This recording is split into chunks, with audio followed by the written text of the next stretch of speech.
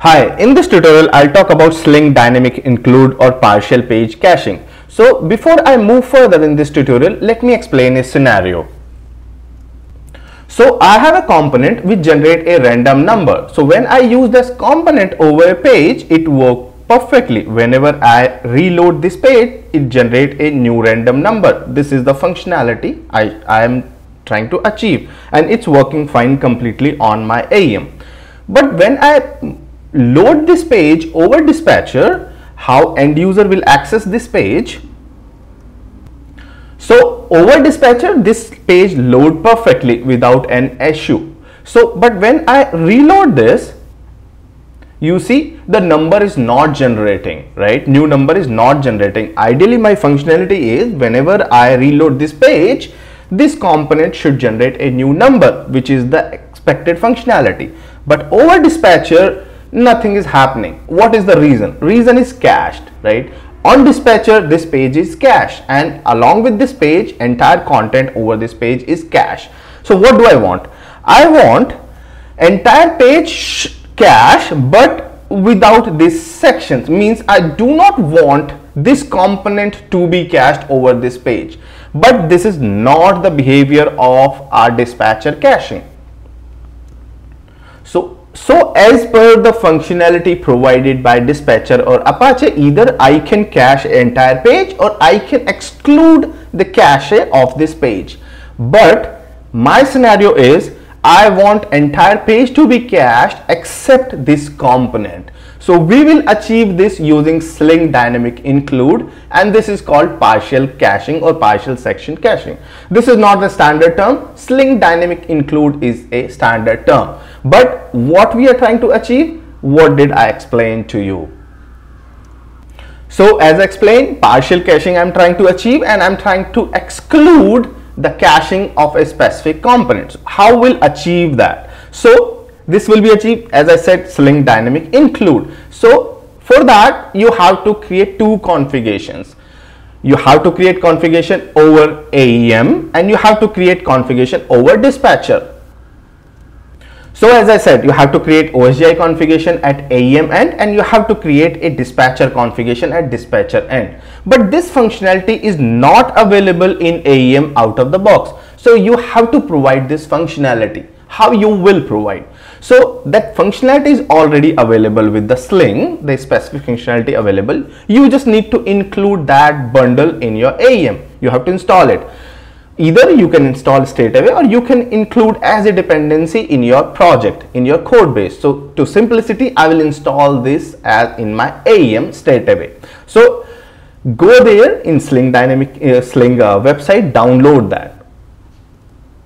So to download bundle, go to the Sling Apache download page, and you will find Dynamic Include. Download that bundle. This code is also available. I'm downloading bundle straight away. You can install that. I will leave in description the dependency how you can include in your code base. So that this bundle has been downloaded straight away, you can install in your AEM. Once you download, you will find a additional bundle here. If you see here, this Apache Sling Dynamic Include, and on install of this bundle, you will find an additional OSGi configuration, which I will explain. So once you install your bundle, you will find a configuration called Apache Sling Dynamic Include configuration. You have to provide your configuration and the behavior how this SDI Sling Dynamic Include should work. So once you are done, you have to perform 3 and 4 steps. First, you have to enable a module on your web server called mode_include.so. So this is the module which is not enabled in your web server, means in your dispatcher. You have to enable this module first. Once you enable, then you have to add these configuration in your virtual host. Where you will add these properties, that is important and tricky. I'll let you explain when I show you these files. Once you are done, then you have to add a additional rule for cache. So as I said, these configuration are something you will add in your OSGi configuration. So let me explain those, then you will be able to relate these configurations. So these steps you have to perform once you install your Apache, this Sling Dynamic bundle. So to add OSGi configuration, go to this configuration manager. Ideally, you will have these configuration in your code base. So search Apache Sling Dynamic include. This is a factory configuration. So you can create any number of configuration as per your need and as per your website. So you can, let me create one. So first thing is enable. So if you want to enable this functionality, you have to enable it. Second is base path. For which content or which website you want to enable this configuration or this SDI. This is important. What resource type, means what components you want to enable this SDI, Sling Dynamic include. What kind of SDI, means there's three type of this functionality available. SSI, this server side include, JavaScript include, and ESI. So as part of this tutorial, we'll talk about SSI, server side include.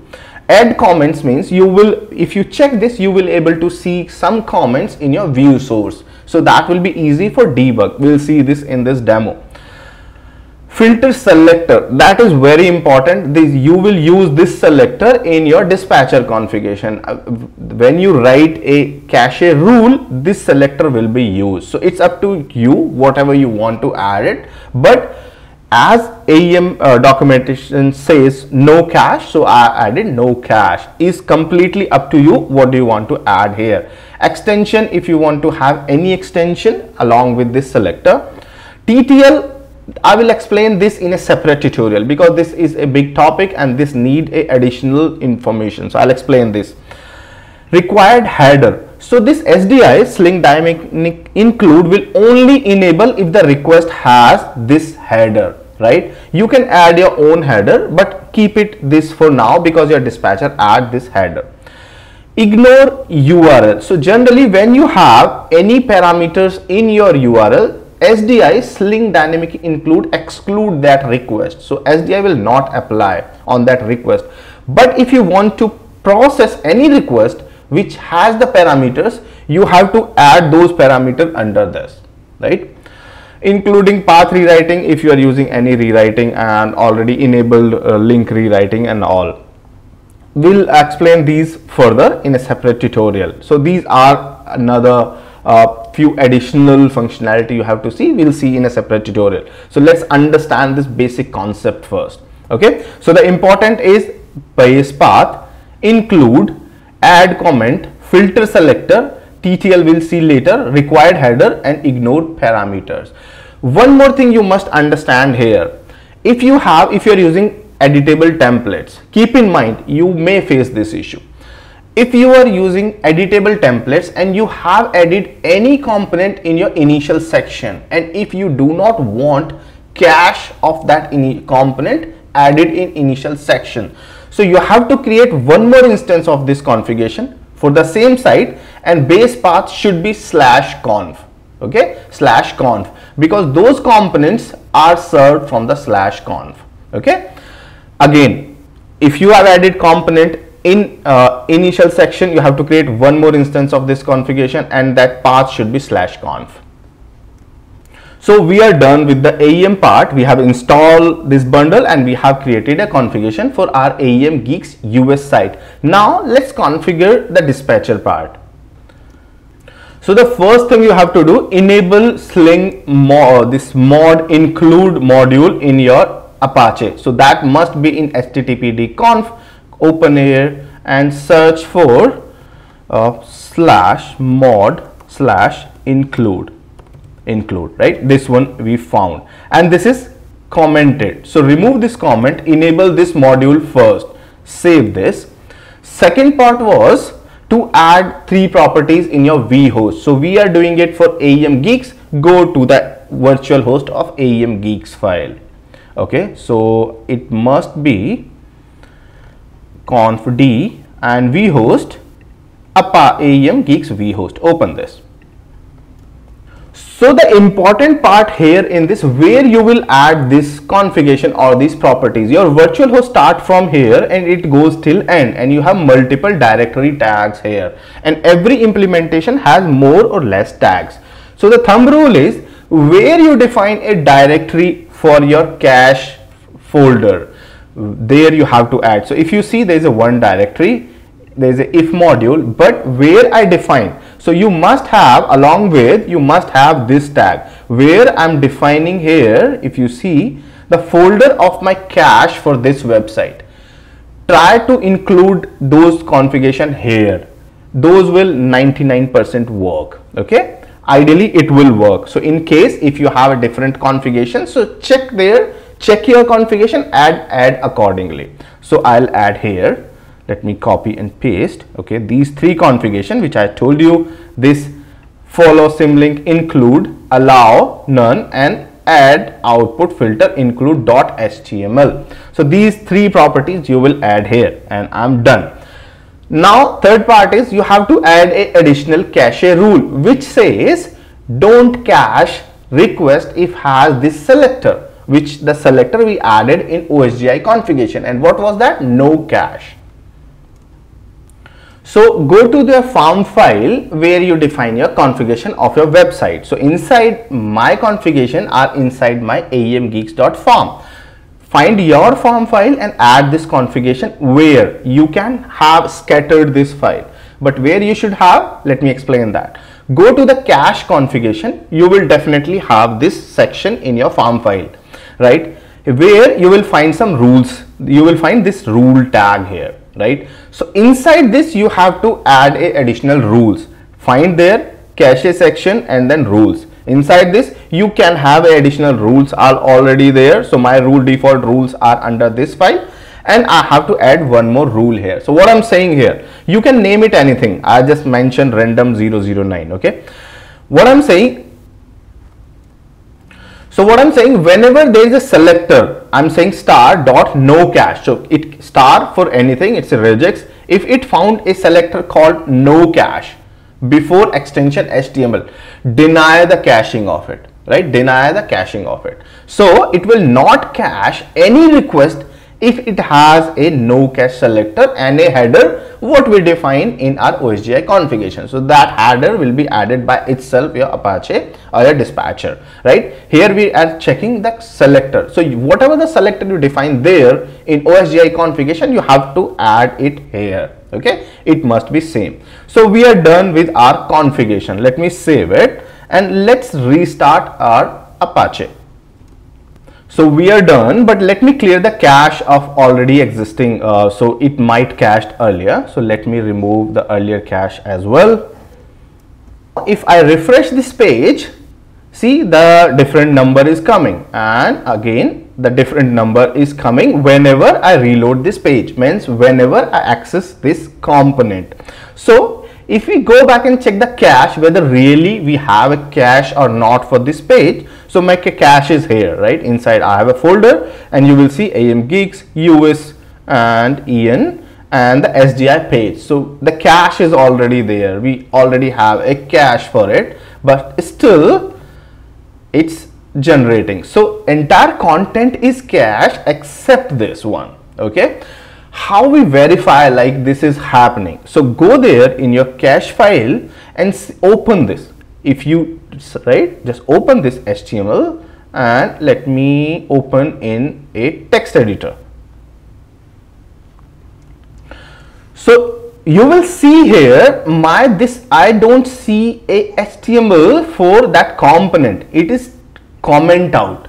So that is not coming from my cache. Rest entire thing is coming from the cache, but content of this page is not coming from the cache. And you will see these comments. So now why you see these comments, even go to the page and see the comments here. Okay, 12, and let me open, right? Okay, you will see these comments. So by this you can identify, you can search where this component is. So that is, it is not getting cached. And even you can check in your logs file. So if you see here, this page is requested, and when it comes to a specific rule or specific URL, you see here checking for this, okay, and you say request URL not in cache rules. So this is not in cache rule and this is not caching, okay. Entire page is coming from the cache, but this section is not coming from the cache, and even if you reload, you can see it. Okay, let me do one more thing. Let me change this text here and we'll see what happens. I'll change this text, okay, and we'll see that here on dispatcher as well as in AEM. So you will see I updated this text here inside page. I am saying number updated. So on AEM, you will see this text here. But if I still open without clearing cache, so if I refresh this, you will see this number has been updated because this is not coming from the cache, but still this text is coming from cache, right? So even if I change any other content without this flashing dispatcher cache, right, so still these content is coming from the cache, but this section is not coming from my cache. So that is the use of Sling Dynamic Include. You are dynamically including your resource at your dispatcher end. I hope you understood. If you have any question, add your comment. Thank you.